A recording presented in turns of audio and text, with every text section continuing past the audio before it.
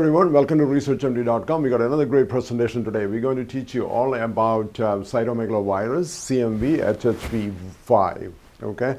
Again, my name is Pramil, Cheriyath. I'm a program director, internal medicine residency, transitional residency. I teach medical students and residents. I'm also director of research, assistant professor of medicine. So our topic is like we want to finish everything about cytomegalovirus in like 9 minutes. And in the medicine, everything is the repetition. If you keep on watching the video, repeat yourself, you're going to learn faster. Okay, you're going to remember that for a long term.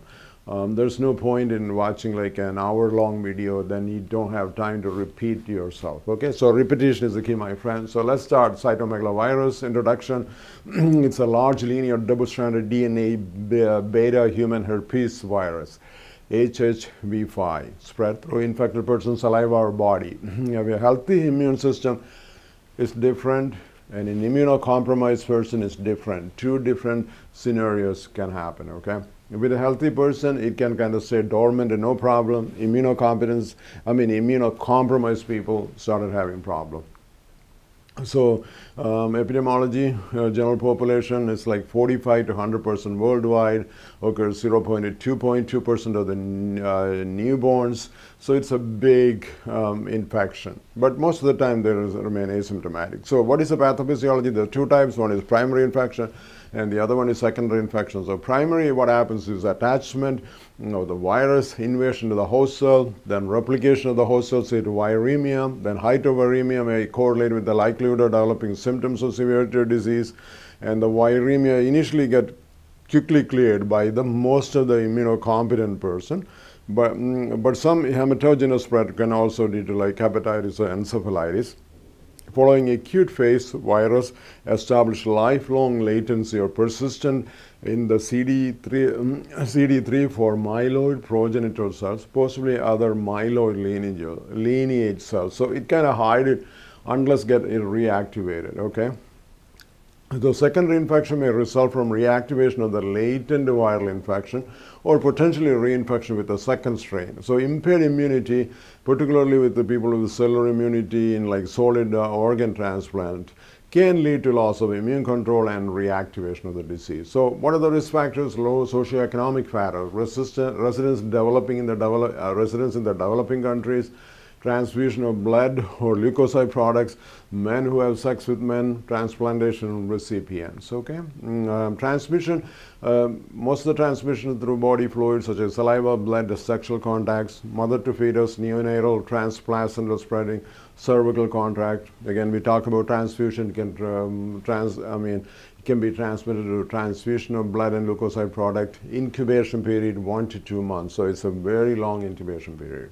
Signs and symptoms, most of the time remains asymptomatic if you don't have any immune-related problem, okay? So symptomatic, you can have mononucleosis syndrome, typically occurs in patients with acute infection, fever, fatigue, rash, maculopapular or rubelliform rash. And the diagnosis, mainly clinical, like a CMV infection of the patient with the mononucleosis like a syndrome, non-specific symptoms like fever, fatigue, myalgia, lymphadenopathy, rash, hepatitis, splenomegaly, lymphocytosis, thrombocytopenia, mild elevated LFT. And then you have to rule out the other causes like Epstein-Barr virus and all the other things, okay? So the detection of the CMV specific immunoglobulin IgM suggests recent infection, and the IgG can kind of talk about the latent infection or it's been previous infection. So what are the blood tests you can do? Routine blood tests, you look for reactive lymphocytosis, anemia, thrombocytopenia, mildly elevated hepatic transaminase, okay?